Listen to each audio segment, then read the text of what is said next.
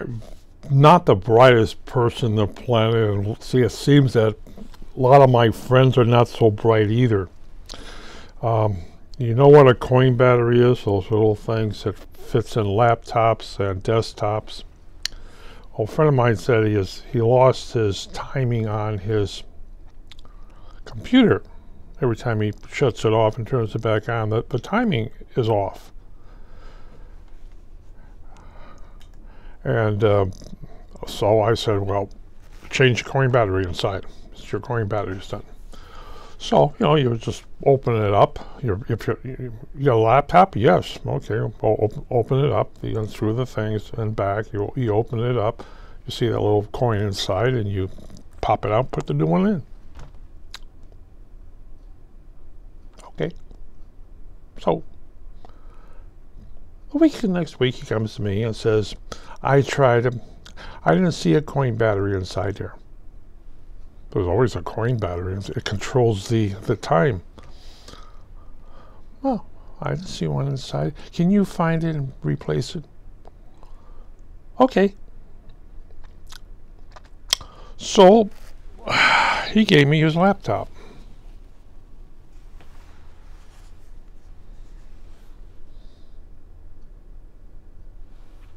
It's called Microsoft Surface. You see this? Yeah. You see the two big batteries? Yeah. There are no coin batteries in this Microsoft unit. He gave it to me, and the screen's all cracked and everything. He started prying around inside looking for a coin battery. I said, you know, there's no coin battery in these things. The battery itself is the one that controls the time. So you keep that thing fully charged. You control the motherboard. You know, the thing is, keep it charged. You know, plug it in every week. So, well, can you fix it? I says, you can't fix that. I don't know what damage you did prying all the little covers off, but very likely you basically have $1,000 doorstop. Coaster, yeah. Stuff is there. You gave me something with a lot of glass shards in it, and it's worthless. I mean, it's gone. I am, you know, these used to have, and they used to have flash drives inside that you plugged in, you pulled out, you could plug it in if you weren't stupid enough to open it up, because they start off with 128 gigabytes, then with the 256, 512, that thing. But as you went up the ladder on these, there were newer models, and then they went into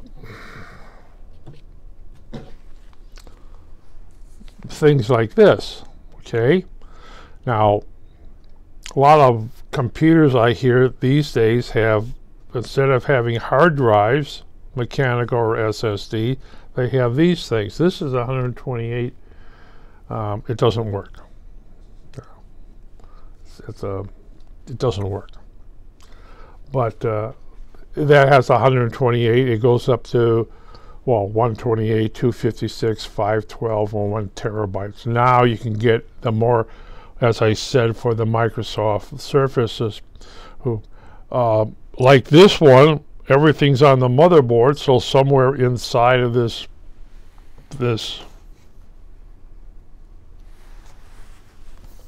some sort of, under one of these things that's covered is a RAM and a solid state storage.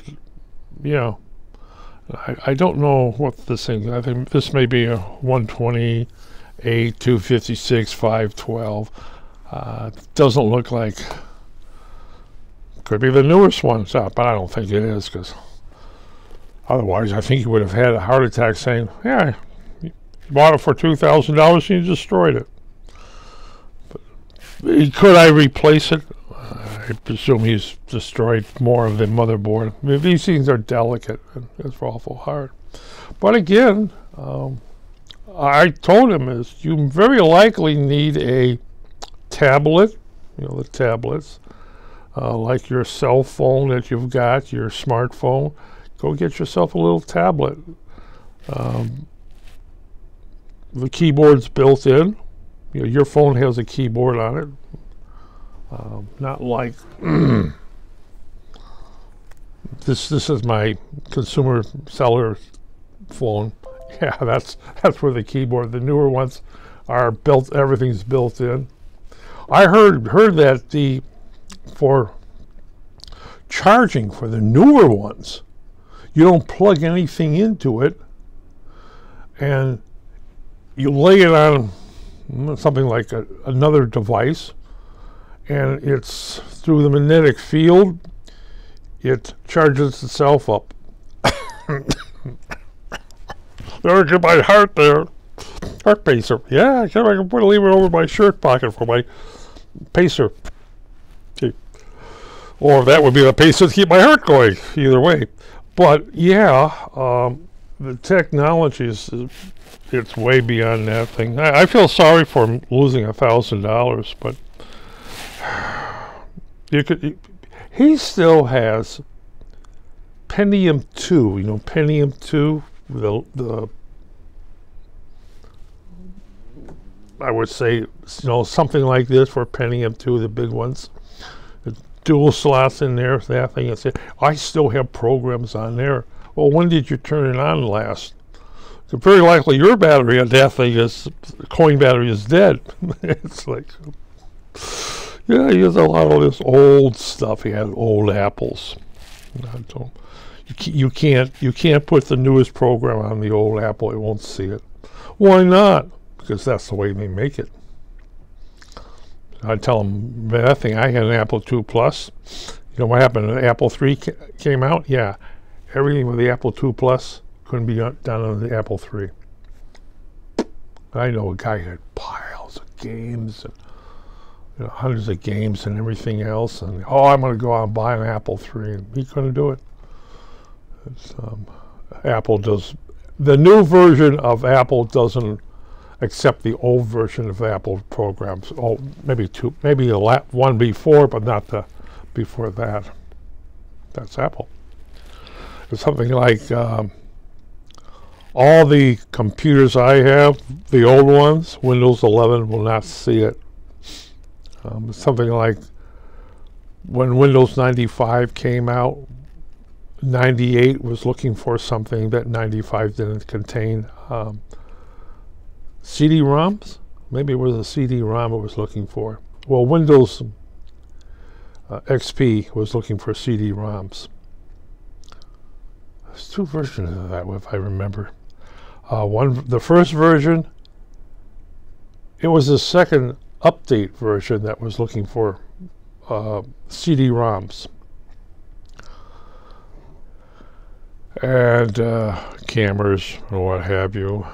Like Microsoft, all these services have cameras to them. I shouldn't say that. I don't know what the latest one is, but I presume they have cameras to them. So you can meet somebody. Hi! What can I do? Well, as I said, they're that thing. I now happen to have a Microsoft Surface with two exposed. I hope he didn't damage him. It looked like pencil marks. Oh no, I have to dispose of something. No, I'm not going to give it with him because very likely he's going to tinker with it, and he's going to break into the lithium batteries and expose the air. They're going to burn, and there goes his house or whatever has it, or he's going to dump it in the garbage. Maybe I should tell him to go find a deep lake and throw it into the lake. This stuff is dangerous. Hey, lithium batteries are dangerous. Yeah. But again, as they said, these things are not to be opened. They're not to be dropped. I don't know how Well, what can I say? I've heard these things dropping. Just lost $1,000. They bring them back to Microsoft, and sorry, we can't repair it. You go online, you look at these people repair it. They put a little hot plate and they get around, they put the new screen in and they put it back again. And oh, by the way, that's $750 from one of these guys.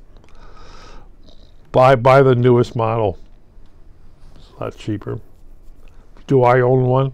No, I don't own one. Do I own a Dell? Yes, I own a Dell. Older model with the hard drives in it, the old-fashioned spinning hard drives. Will I go out and buy a SSD? I thought about that. I thought about that, but I'm cheap. Yeah, I'm afraid so.